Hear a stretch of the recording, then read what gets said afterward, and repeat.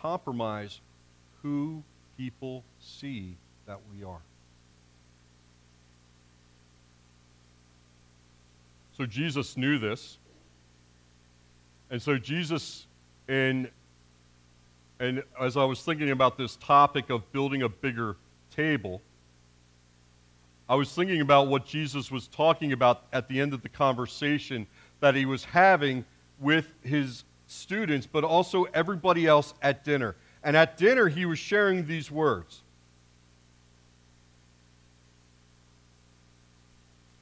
I talked about this last week. Hospitality is when someone leaves your home feeling better about themselves than not better about you. I like that. Hospitality is when someone leaves your home feeling better about themselves. Hospitality is about serving, not performing, about creating space and not taking the stage, being with and not showing off. So Jesus was talking about setting the table, and he did it among everybody around him, not just his students, not just the religious people, but anybody who was on the peripheral. And this is what he shared. Salt is good. But if salt has lost its taste, how can its saltiness be restored? It is fit neither for soil nor for the manure pile. They throw it away. Let everyone with ears to hear listen. So Jesus was speaking or trying to compel the people around him to do life differently, and he brings in this object, this idea, this everyday kind of item that everybody would understand and know about. And so they would understand salt in being this way. So salt had a purpose. Salt, even in those days, had a purpose. Salt was used in a couple different ways. Salt was used for grain offerings. Now, you're saying, why use it in a grain offering? Because salt was used to remind the people of Israel that God's covenant would be and always be forever. So salt would represent the covenant of God, that covenant that God would say to his people, no matter what happens within your life, no matter how faithful you may be, no matter how loyal you may be within my life, no matter where you go, no matter what happens, no matter what goes on within your lives, I will always remain by your side. So salt was used to represent God's covenant. And so they would remember God's covenant in their offerings to God, and they would sprinkle salt on them, not to make them taste better, but to represent or remind them that God's loyalty would last forever. Salt would also be used to preserve. So they don't have ice. They didn't have ice back then. They didn't have freezers back then. They didn't have ice trays back then. They didn't have ice makers back then. It was funny, we got a new fridge at home, and one of the things that I went to for the first couple of weeks was I was going to take my cup, and I slammed it against the door every time I wanted ice. Well, we don't have an ice maker on the front. We got to get the ice out of the bin underneath on the, from that little container where the ice maker makes it and piles it up inside. And so it was funny to me, out of habit, I went to the ice maker that wasn't there anymore. So they didn't have ice back then.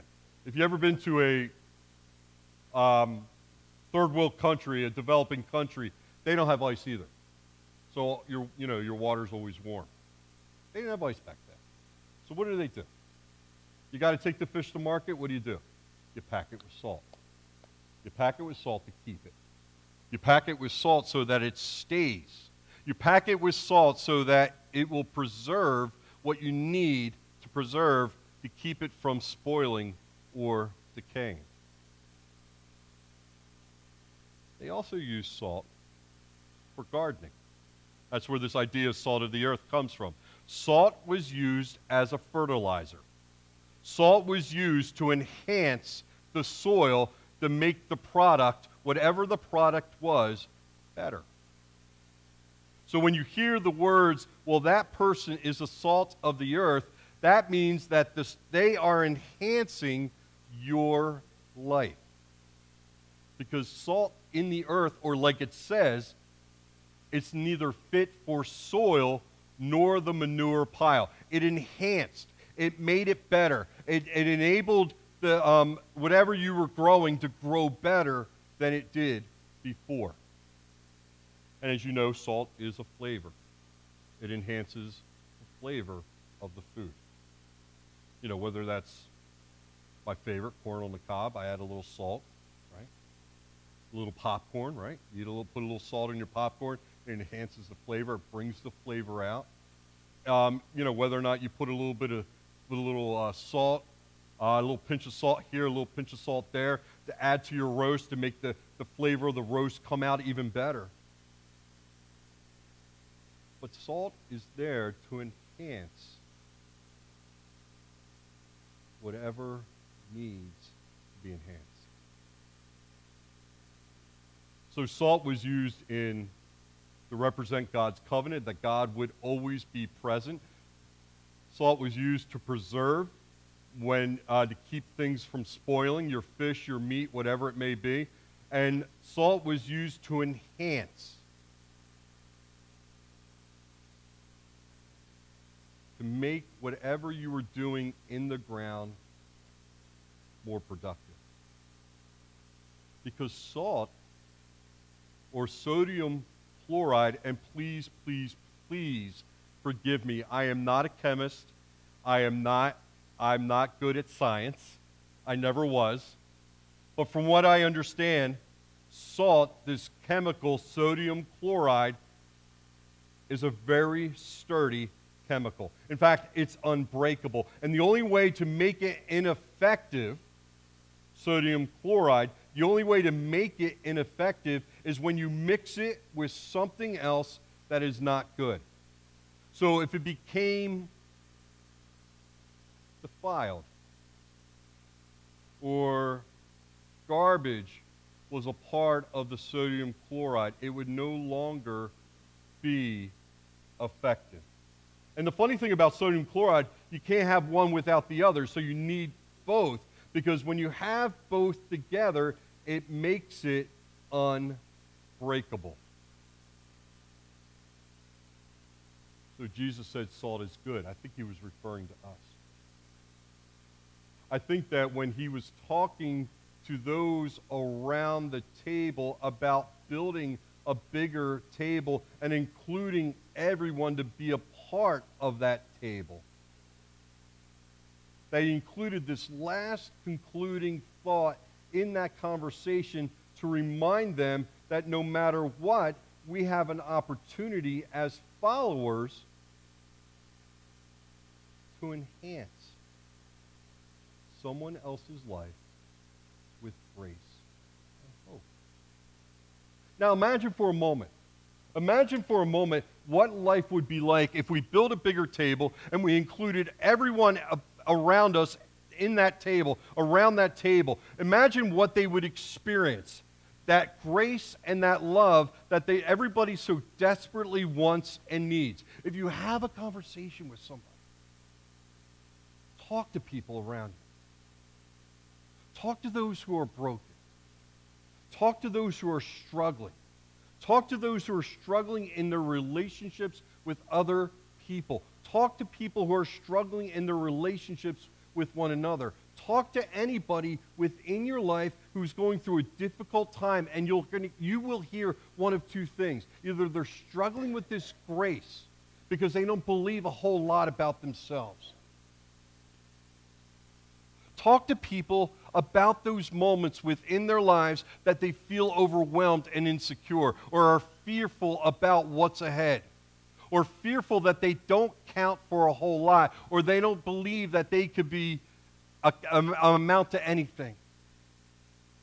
Have conversations with people. Initiate those conversations and then spend time listening to them, and you will hear them say the same thing over and over and over again. That they struggle with this idea of grace, that someone greater than themselves can love them right where they are. And the reason why is because they don't love themselves a whole lot. And so when Jesus was saying, you know that grace thing?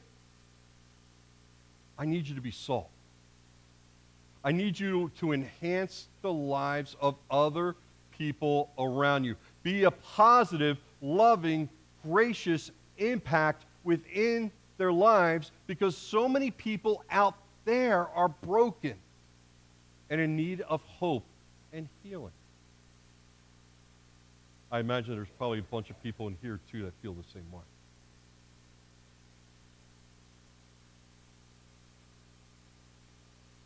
Salt enhances. Salt reminds those around you that you have this relationship with God. It's in how you live life. It's how you respond. It's how you react.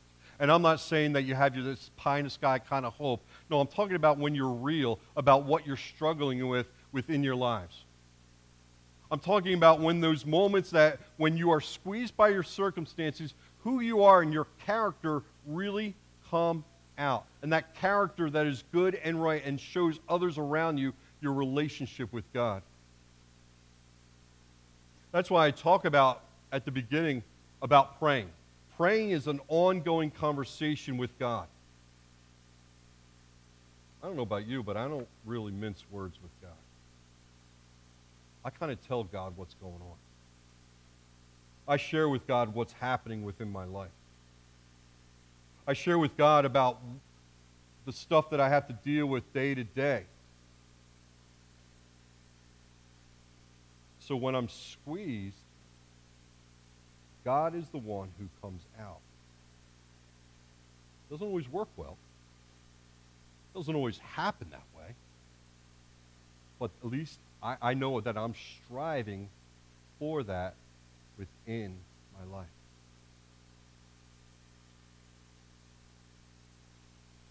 So when salt is good, he's saying that we need to be salt. We're preserving. We're enhancing. We're showing those around me that same grace that God has given to us so freely. Now, all of us do it differently, by the way.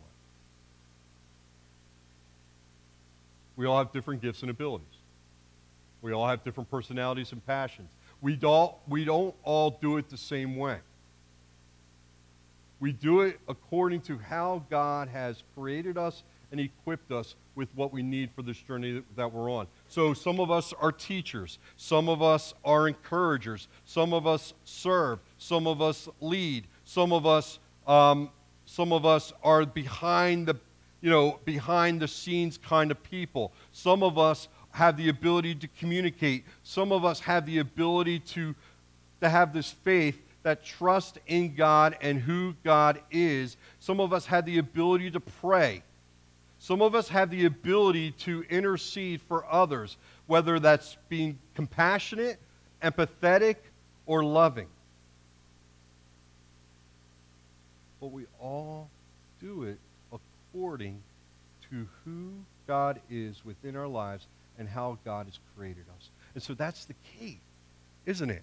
To be salt is according to our character, and if our character has its foundation in God and who God is within our lives, and if there's a particular area of our lives that we're struggling with, that may be because God is not the God of that particular area of our lives.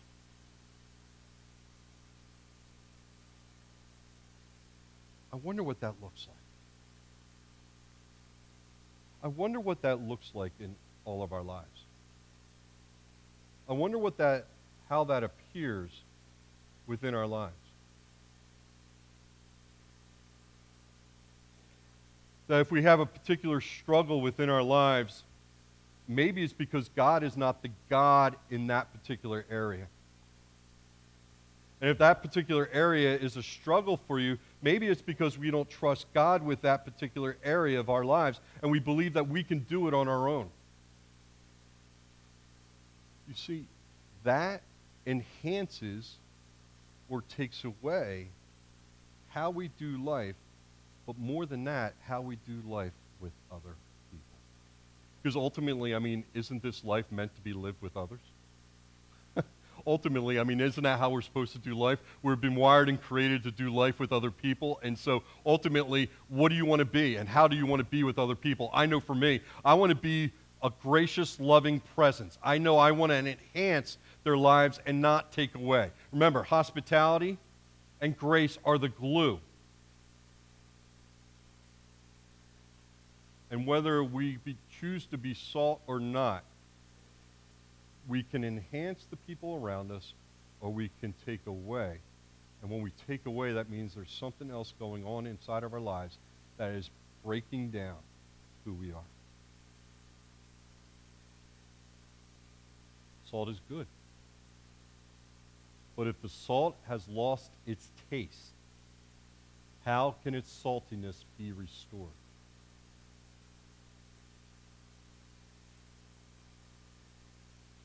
Here's what I believe. We can all be restored.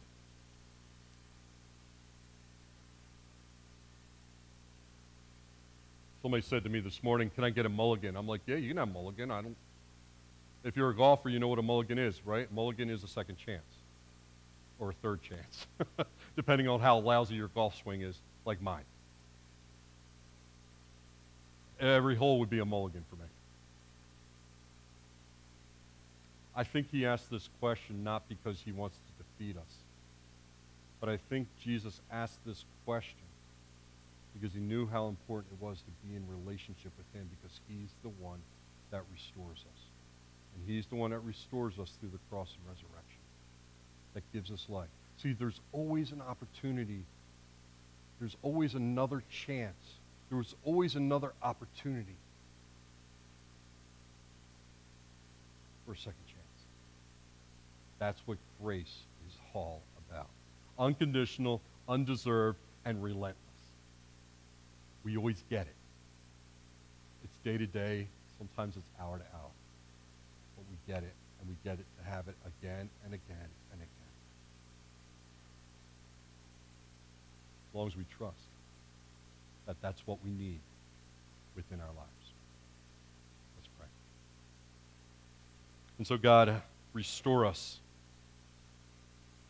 to be who you need us to be. Restore us. Remind us of your forgiveness and your grace. That, God, no matter what has happened within our lives, God, you still love us. No matter what has gone on in our lives, you still love us. No matter what path we choose, you still love us. No matter what we have done and the consequences of that we have that we have in our lives, you still love us, and you still want to utilize us, and you still want us to be salt, and you still want us to live a life that enhances other people. Especially when we're building a bigger table to include all people. Because you love all people. No matter where we've been, no matter what's happened, you love all people. And so, God, this morning as we leave here, enable us to be the light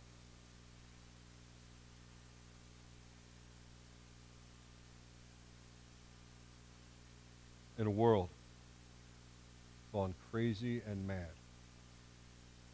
in a world that is broken and filled with pain.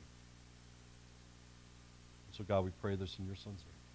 Amen. You can stand with me and we'll sing this final chorus together. Spirit of the living God.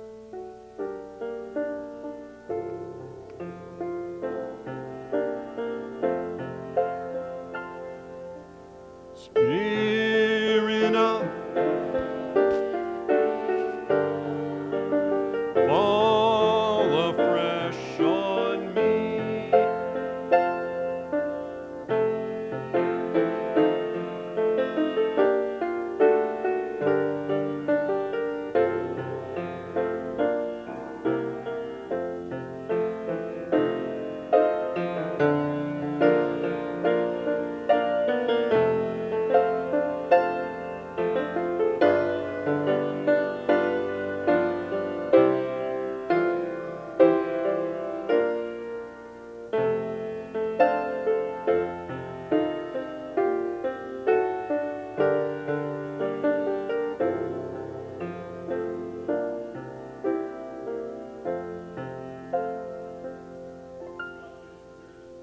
presence of your love and your grace and your mercy to enhance people's lives, to make a difference in this world.